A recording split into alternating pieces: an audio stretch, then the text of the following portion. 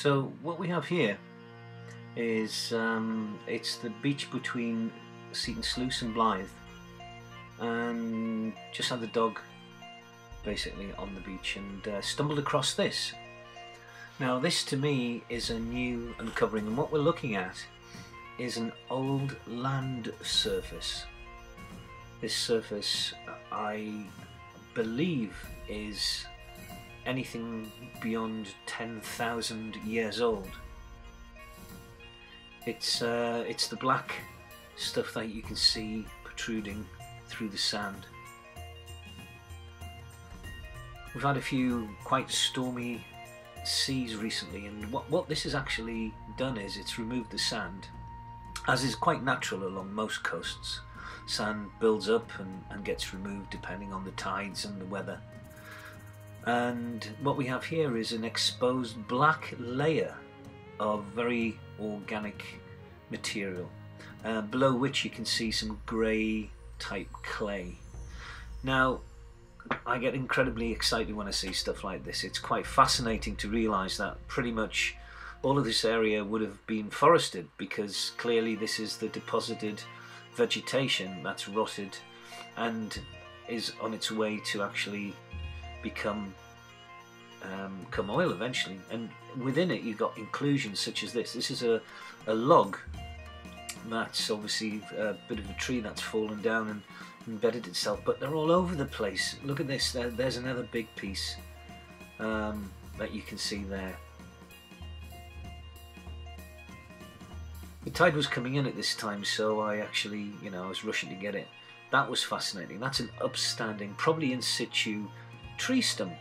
You can see the roots still there, and you can see the inner core of the wood. But look, there's the roots.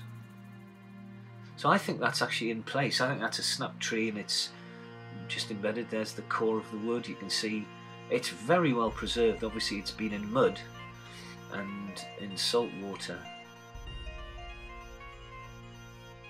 But these logs are all over the place. And I've seen them before about a year ago. I think that's a metal pipe that's been part of the World War II installations that were along this beach. But there's another big log. And yeah, the tide was coming in, but I wanted to show you there, look, big tree trunk. You can still see the mud encrusted in it. That's protected all these years, and you can see the fine grain of that bit of wood there. And by the way, I'm recording this audio over the video because the wind noise was crazy and you couldn't hear. That's just Josh, my dog. He gets in the way. And yeah, look, there's another very well preserved wood.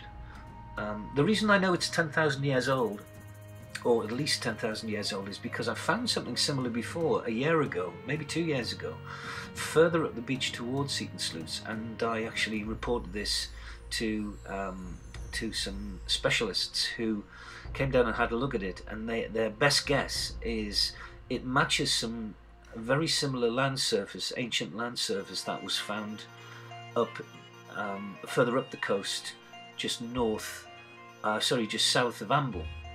And they reckon it's the same surface, and that was dated to 10,000 years.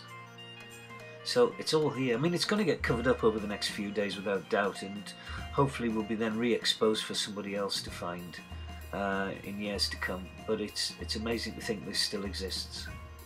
If you were to dig this up on an archaeological site, you'd be over the moon.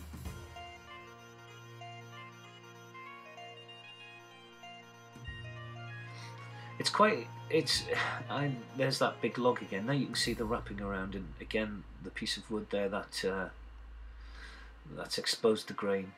And it's very soft, this stuff. It actually, if you scuff it, it does break away, so it's going to get eroded. There's that stump again. I was fascinated by this because unlike my other bits that I found, which was particularly just broken or fallen logs, this looks to me, by all accounts, to be actually in position. I think this is literally as it was when it grew or when it died. I think that might be another small one, although it's hard to tell. It's a much smaller sample there. But this one was so great. Very happy I found that.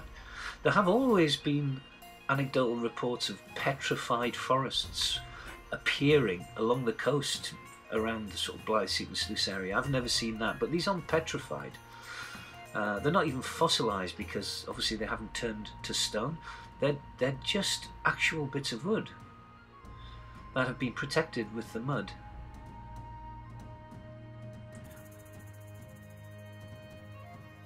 Lots of inclusions below that. When I find places like this, I always hope I'm going to find some flints, which shows obviously that people actually lived on this surface at the time, and I'm sure they obviously did, but I haven't yet found any.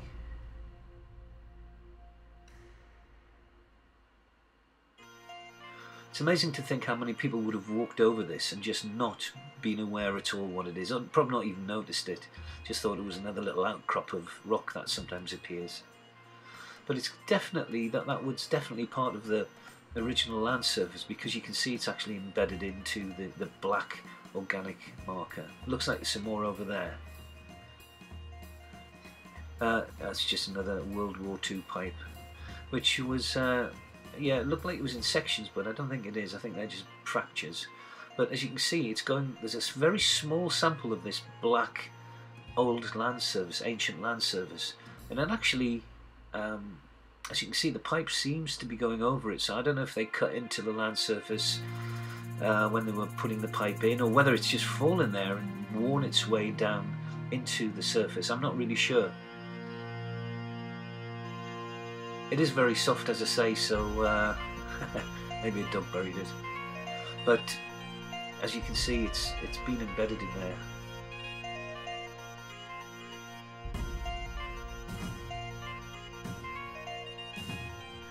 Yeah, that's the same. As you can see, it does scuff quite easily there.